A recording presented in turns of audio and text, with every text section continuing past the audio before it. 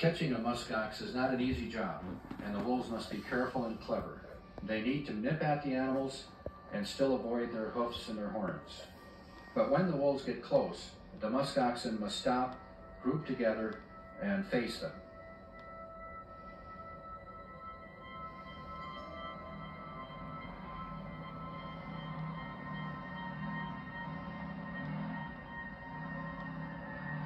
They continue to harass the musk oxen until one begins to run. When a herd panics, it gives the wolves the chance to attack without so much fear of being injured.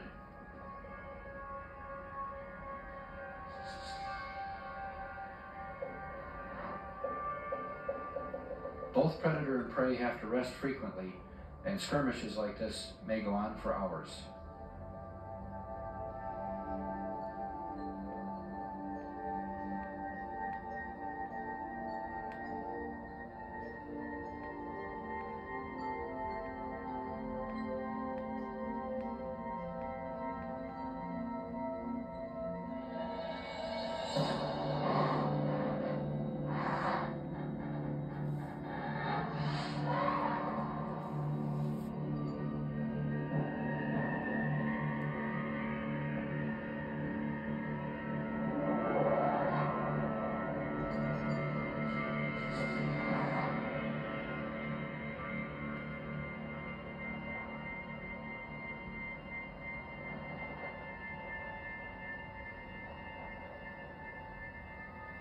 If the herd is healthy, a few such skirmishes will tell the wolves that it's time to give up and go on to others.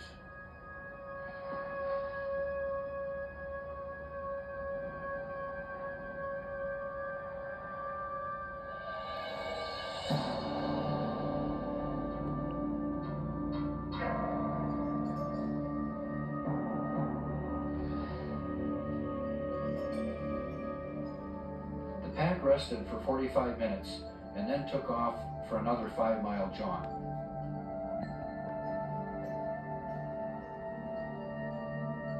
We knew right away that the next encounter would be an interesting one. This herd had at least 3 calves, and it is the calves that the wolves seek out during the summer.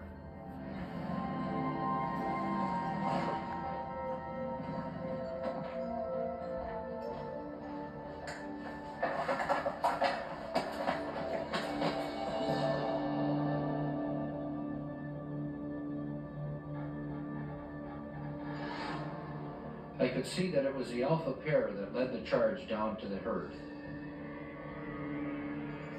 One of the more interesting aspects was to see the different personalities of the wolves. How I got to know them back at the den was one group of wolves, and what I saw in front of me seemed to be a different group of wolves. They truly became killing machines.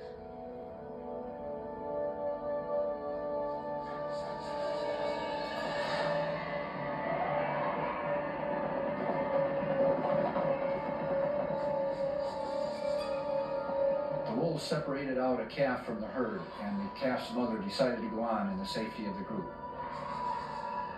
It's hard to know where to look because the rest of the pack tried to separate out a second calf.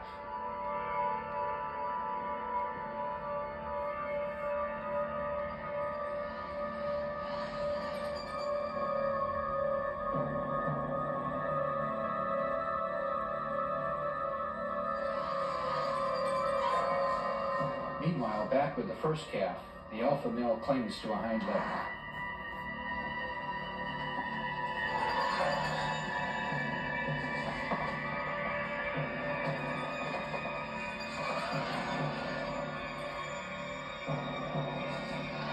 Even with the whole pack on its head, it took about 5 minutes for the calf to go down.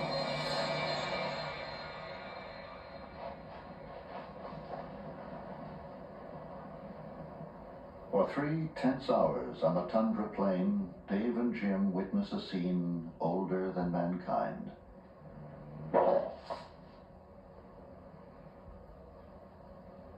The alpha pair takes possession of the carcass, even though the whole pack was in on the kill.